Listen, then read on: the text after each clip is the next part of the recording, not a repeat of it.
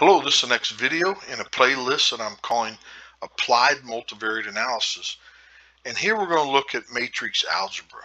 And we noted from chapter 1 that multivariate data can be stored in a matrix with n rows and p columns. And then the rows and the columns can be, represent different things. And we'll be more specific as we go. But we also noted that matrix algebra is really the backbone of multivariate analysis. It allows us to talk and describe the statistical models that we're going to present later. Now, all these ideas will be presented using the R software, and all the code will be copied and pasted into the comments. So let's just jump right in. Let's look at matrices, vectors, and scalars. So a matrix it's denoted by a bold uppercase letter, and the 3x2 tells us the dimensions. It doesn't have to be presented like this. You can just say A if the dimensions are obvious, but the 3 tells us how many rows and the 2 tells us how many columns. So this is a 3x2 matrix. Now generically you can represent them by A11, A12, and the subscripts, the first one is a row, the second one is a column. So A31 is the third row, first column. Now this matrix, generically you say it is size n by p. And of course in this example n is 3 and p is 2. Now a different notation, you can just say capital boldface A is equal to this, and then in parentheses you put what's in that matrix. And then generically we were calling them Aij, and I goes from 1 to 3 and J goes from 1 to 2. Now notice that this took up a half of a line, where if we represent it like this, it took up 3 lines on this page. So this is just a tighter, more concise way to denote a matrix. Now in R, we assign numbers. We assign numbers to a matrix using the matrix function, and this C is a reserved function in R. It says what C, and then in parentheses, and then what's in it, you put it in a vector.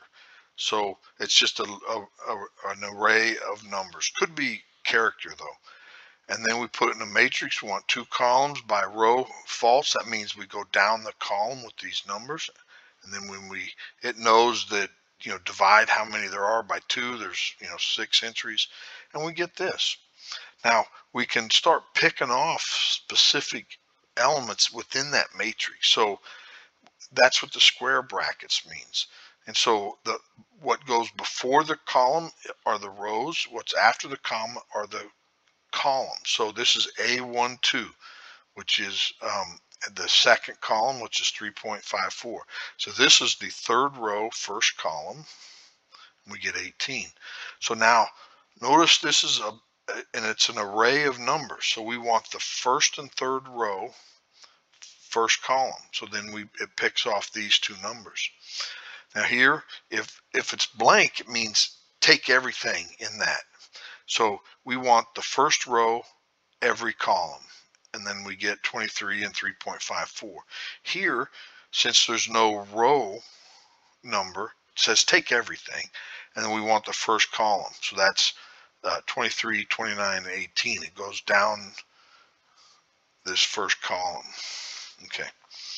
So now a vector is really, it's denoted by a bold lowercase letter, and that's a vector. Now a vector is just one column in an array, in a matrix. So this is called a column vector. So 98, 86, 93, 94.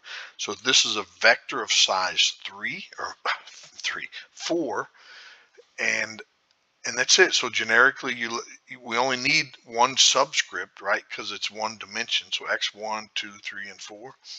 Now you can write it as a row vector, and sometimes we will. So we take the transpose of that, and transpose of function we'll explain in a later video, but it basically takes these and then writes them in a row format. So x transpose, and that's called a prime. Some people will say x prime, x transpose, and that makes it a row vector.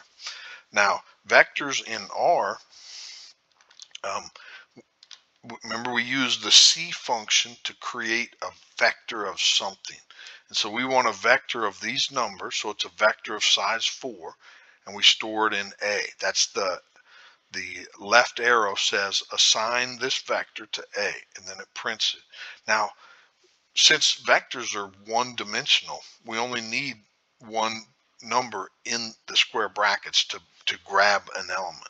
So if we want the first element of vector A, we write it like this. The fourth element of vector A is this. And now vectors have a geometric meaning. Okay, they're sort of points in p space, and I think an example will help illustrate this. So let's plot the vector 2, 3. So this is a vector of size 2, or you could say it's 2-dimensional, or no, yeah, it's size 2, and this is it. So this is the plot. Make it go one more. So now, so the vector is 2, 3. And the way that you think about it, the first component is the x-axis. The next component is the y-axis. So if we had a third component, that'd be the z-axis coming out of the screen straight at you. But since it's a vector of size 2, we can plot it in 2 space. So it's 2, 3. And then we draw an arrow from the origin to that point. And that's the geometrical representation of a vector. It's an arrow sort of dangling or pointing out in space. Now a scalar it's a lowercase non-bold letter, right? So in this case, so example, A equals 2. So A is a lowercase, it's not bold, so we know it's a scalar. Now, again, to assign something to a variable in R, we use the left arrow. So we assign the scalar 22 to K. So when we print it, we get 22. And we'll stop there for a second. Now, the equality of matrices. So first of all, the matrices have to be the same size to compare them, right? So what this says, if we have a matrix, we know it's a matrix because it's bold and capital B, so matrix B, then these two equal if each of the elements equal, and this is for all I and J. Okay, as an example, let's look at this R example here. So we create a matrix with 3 columns, and it's this, and then we create a matrix that's really the transpose of A. That means make this column or this row this column, and make this row this column. That's called the transpose, and we'll talk more about that in a later video. Now already we know that A can't equal B, even though it's the same 100% identical elements, right? Because the dimensions of A is 2 by 3. The dimensions of B are 3 by 2. So you can't compare them directly. So it doesn't make sense to compare them.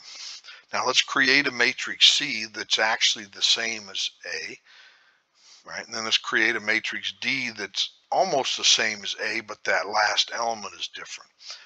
So now when we compare A to B, so the double equal sign in R means, hey, are these the same? You know, are they equal? And so it's saying, are A and B equal? And we get an error because they're different dimensions, so you can't compare them. Now we can compare A and C, and so it goes element by element comparing. It's true, true, true, true, true. So these two matrices are the same.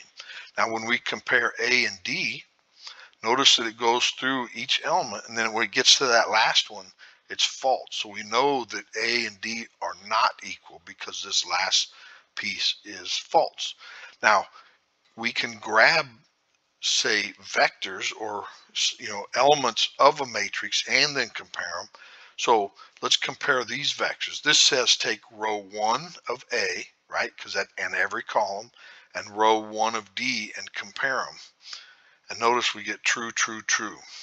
But when we compare the second row of A with the second row of D, it's true, true, false, right? That last element was false.